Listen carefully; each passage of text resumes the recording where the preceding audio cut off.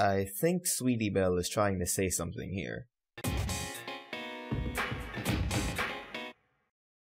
Over the past 2 months, the MLP main series released issues number 41 and 42, both done by Katie Cook and Andy Price. I decided to tackle these issues together since, unfortunately, these are the last 2 issues that Katie Cook will be doing for the series, so I figured that this would be a send-off of sorts to her. That, and I was busy doing 2 long collabs last month.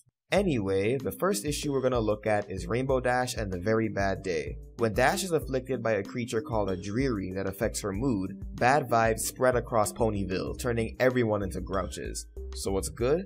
I enjoyed the style this comic was presented in. Similar to Andy Price's section of last year's holiday special, the story is told in the style of those old children's storybooks, with artwork to match and Sakura as the narrator. Well, at least they gave her something to do. Spike's occasional chimes here and there were a nice touch, and a huge part of the fun in this comic is seeing how mad everyone gets because of the Drearies as their frustration gets worse and worse. So what's not so good? Throughout the comic, the art alternates between a style much like what we're used to from Andy Price, and a lineless style that we haven't seen very often before, if at all.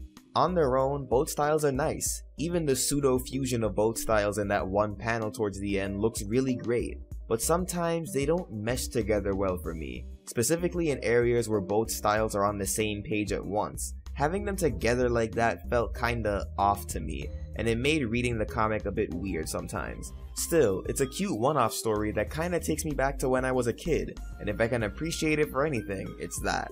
Up next, we got issue number 42, where Rarity and Pinkie Pie work together to make a picture book. What's good?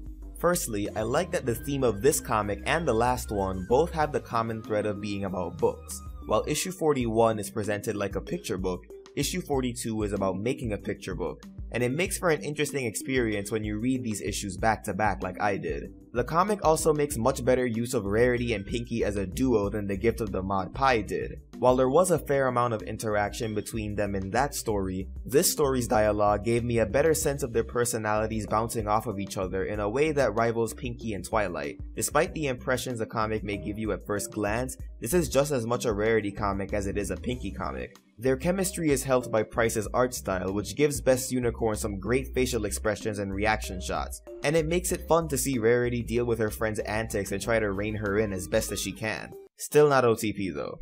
Just saying. Praise Rarajack. The comic is full of references to other popular art styles and nods to some influential people in art history, so there's a little something for the history buffs too. My only minor gripe with the comic is that as we get close to the end, it became more about making more and more references without the well-written dialogue to go along with it, and it kinda took me out of the experience a bit. But in the end, it all came together with a heartwarming ending to wrap up a mostly enjoyable experience. I'm actually glad that IDW decided to release this comic second. While issue 41 was pretty good, and I certainly recommend both, issue 42 got some good laughs out of me, and it was a great way for Katie to go out. She was my favorite writer on the team and has written some of my all-time favorites in the series. Her work has brought me nearly to tears, both happy ones and sad ones, and I wish her luck on whatever's in store for her in the future. And if she ever comes back to MLP, fate willing, it'll be great to have her again.